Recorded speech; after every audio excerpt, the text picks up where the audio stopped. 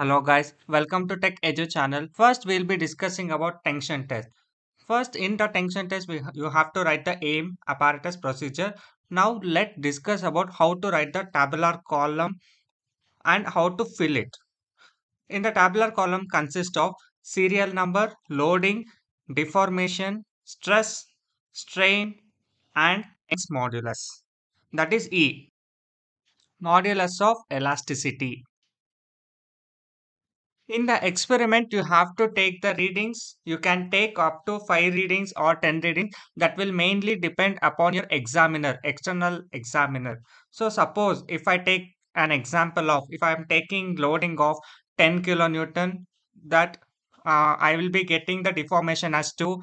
For 20 kilonewton, I'll be getting deformation as 4. For 30 kilonewton, 6. For 40 kilonewton, I'll be getting 8. So like that, for example, it will be continuing for 50 kilonewton, I'll be getting 11. For 60 kilonewton, I'll be getting 13. For 70 kilonewton, I'll be getting 16. Same thing like that. For 80 kilonewton, I'll be getting 20. For 90 kilonewton, I'll be getting 26. For 100 kilonewton, sorry, for 10 kilonewton, I'll be getting 100. So I have taken the deformation from the experiment or from the UTM, Universal Testing Machine. So I'll be converting it into mm. That is multiply with 0.01. So in the mm, I'll be getting as 0.02, 0.04, 0.06, 0.08, 0.11, 0.13, 0.16, 0.20, 0.26, and 1. Next, I'll be showing how to calculate the stress. Stress, that is sigma, is equal to P by A. P means load, that is load acting. We also know that area is equal to pi by 4 d square. In from the observation, we'll be know that the diameter, original diameter d is equal to 14 mm. That is shown there. That is 14 mm. So next we have to calculate the area value. So formula will be substituting pi by 4 into 14 square. In from the calculator we will be getting that pi by 4 d square is equal to, see, let's how to calculate pi by 4 d square. So we'll be getting 153.9, approximately we can take it as 154.00 mm square. This is the area value. Next, after that we'll be substituting sigma is equal to P by A. That is, first experiment will be considering that 10 kilonewton. 10 into 10 to the power of 3 divided by 154. So by calculating that, we will be getting 64.9 Newton per mm square. This is the value for first reading. So same like that we will be making for second one also. So for that we will be getting 129.9.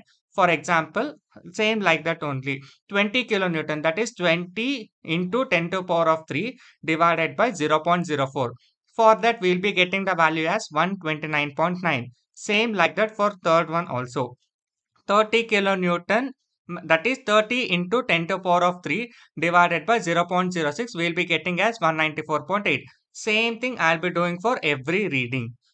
For fourth one I'll be getting as 259.8. For fifth one I'll be getting as 324.8. For sixth one I'll be getting as 339.8. For seventh reading I'll be getting as 464.7. For eighth reading I'll be getting as 519.6.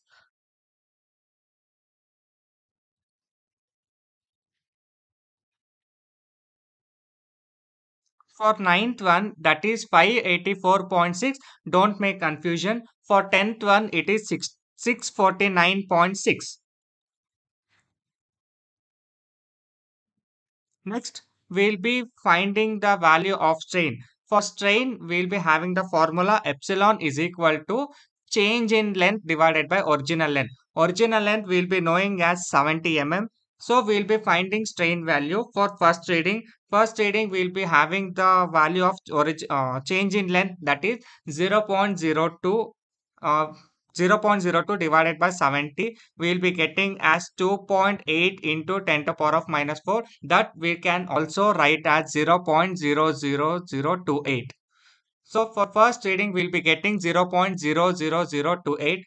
For again, same thing like that only for second reading, we'll be making as we'll be considering 0.04 divided by 70, that we'll be getting as 0.00057. For third reading, 0.06 divided by 70, we will be getting 0.00085. For fourth reading, 0.08 divided by 70, 0.00114. So for like that same reading I'll be doing, I'll be getting 0.00157, 0.00185, 0.00225 and 0.00285 and 0.000371, and last I'll be getting as 0.01428. Next, I have to find the value of Young's modulus, that is modulus of elasticity, capital E. For that, formula is equal to capital E is equal to stress by strain. Stress also we have been calculated. Strain also we have been calculated. We have to divide each other. That is 64.9 divided by 0.00028. That is, you have to consider 0.028. That's all. I mean, you have to multiply by 1000, because uh, you will be getting as it will be coming under Newton per mm square. So you have to make it as Newton per mm square. So you will be getting 231 into 10 to the power of 3. So you have to reduce that, and you will be writing as 231.7 Newton per meter square. That is Pascal also. For first value, we will be getting 231.7. For second one, we will be getting 227.8. For third one, we will be getting 229.1. For fourth one, I'll be getting 227.8. Same thing for fifth one also, I'll be getting 206.8. For sixth one, 183.6. For seventh one, 203.8. For eighth one, 182.3. For ninth one, 157.5. For tenth one, 45.4. So at last, I have to calculate, I have to add all the 10 values and divide by 10. At lastly, I'll be getting as 189.58. You have to add everything. I mean, each individual Young's modulus, and you have to divide it by 10. So you will be getting around 189.58. This is your final answer. So this much you have to write down. Later on, you have to write the final conclusion. This completes your tension test.